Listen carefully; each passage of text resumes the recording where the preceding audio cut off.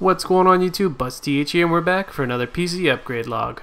Today we're going to be doing a little cooling upgrade, and it's time to get some better performance out of my overclock. Now, most of these parts you've seen here have been covered by a bunch of different YouTubers, so I'll just go over them briefly to show you what I've got. So I picked up the Corsair H100i, which is a fairly good closed-loop, water-cooled CPU cooler. That's a mouthful. I also only paid 90 bucks for this, which makes it even more appealing to me. It does have compatibility for AMD and Intel CPUs, which comes with different brackets in the box. The install was fairly easy, although I had to bend my motherboard tray back a bit to fit some of the screws, but other than that it went through buttery smooth. The rad mounting was also done pretty easily. For the H100i I was installing, I actually didn't switch out the pre-applied heatsink.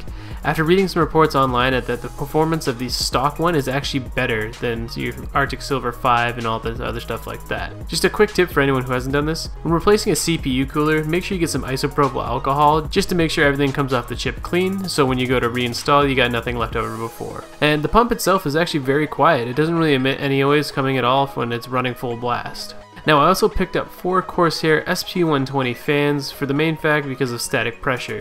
If you don't know what static pressure is, just hit it up in YouTube, search static pressure fans. A bunch of other people can explain it way better than I can. The other thing I got it for was the cosmetics, because I love the way those red rings look. Reminds me of my Xbox 360.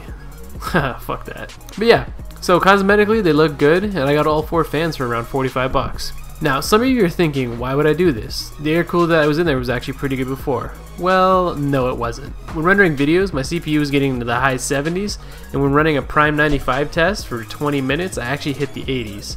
So that's a no-go for me. Even when playing light CPU intensive games like Counter-Strike, my CPU would get into the high 60s, low 70s, and for just under 150 bucks, I fixed that problem.